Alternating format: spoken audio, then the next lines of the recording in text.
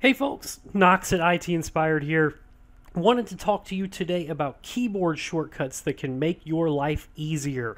This will be a very quick little video on some keyboard shortcuts that I love and I use regularly.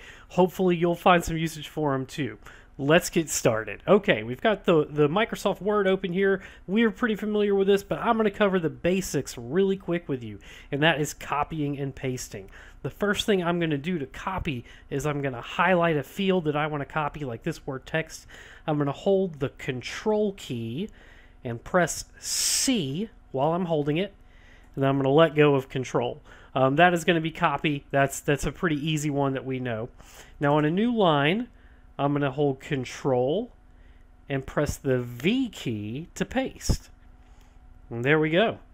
On the second line here, let's play with this one. Instead of doing a copy, if I want to do a cut, I'm going to do Control and press X, and that'll cut it. And then I can paste it in this blank line here with Control V again. So that's copy and paste. Hopefully we know how to do that, but maybe we want to move around the text editing a little bit quicker.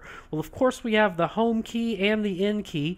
The home key and the end key basically just move you to the end or the beginning of the line that you're on. As you can see, my cursor right now is going back and forth on that second line that we have. If I'm using home and end, and I want to be able to select some of the information, I can hold Shift and press Home, and that takes me back to the beginning of the line. Or if I'm already at the beginning of the line, I can hold Shift and press End. And then from there, I can do my Control C and go down to another line and press Control V to paste. Very cool.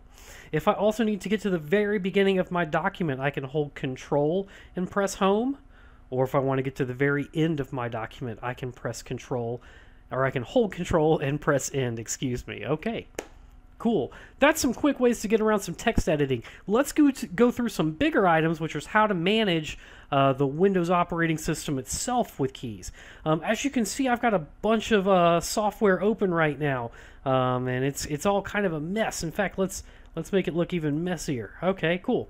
If I want to clean this up and I want to dock something or snap it into place, I can hold the Windows key and press an arrow key in the direction that I want to go in. So if I press the left arrow right now, it's going to take Google Chrome and snap it into place. So now it's taking up half of the left side of my screen. When I let go of the Windows key, it asks me what do I want to put in the other half of the screen. And you can see I can use my arrows to choose it and press Enter, or I can even use my mouse and just select it. I'm going to pick on that Word document again. So that fills up half the screen. If I also have this Word document here and I want to move it to the other screen entirely, I can press Control, or excuse me, not Control, Shift, Windows key, and an arrow, and that will move it completely to the other screen. If I do Shift, Windows key, and an arrow back, it'll bring it back to its place. Very cool. If I need to get to my File Explorer quickly to open up some files, the keyboard shortcut for that is Windows key and E, and that brings up my File Explorer. If I also need to get some system information about this operating system, you can hold Windows key, and usually in the top right of your keyboard is a key called Pause Break. When I press that, it brings up the system and information on the screen. Very important if you're submitting a ticket to IT Inspired, something that's very helpful for us is to know what is your computer name, which is in the dead center of this screen. Right here, you can see my computer name is Knox Desktop. Another way to get that information very quickly is to do Windows key and R to bring up the run. You can see I've already got CMD typed in there. That's what we're going to do, CMD for command prompt. And you can get this information, the name of my computer, by just typing in host name, all one word, and press Enter. If you're also not sure what user account you're logged in, or we ask you what is your username, you can type in who am I, all one word, and press Enter. And that's very neat. Or if you need to know what IP address you're on, maybe you're having network connectivity, and we're asking, you know, can you type in this command? This is a very popular command, and that is ipconfig, all one word. And that tells you some IP address information for the network. That's very helpful for your IT-inspired support staff.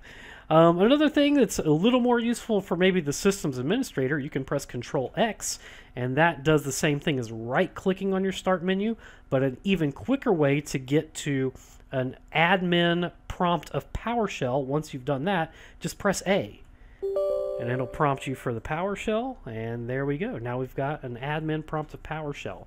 Very cool. Okay, the very last thing I want to show you is something that was pretty popular actually in the Mac OS operating system, and that's virtual desktops. Windows can actually do that too. Not many people know about that. But if you hold the Control key and the Windows key and the D key, that brings up a virtual second desktop that we can use. If you press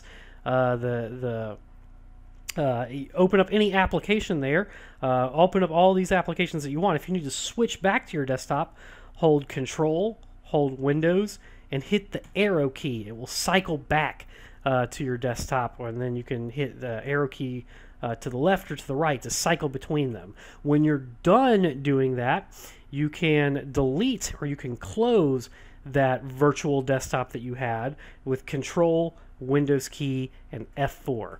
Okay, I hope this has been helpful for you guys. Get out there and try it out.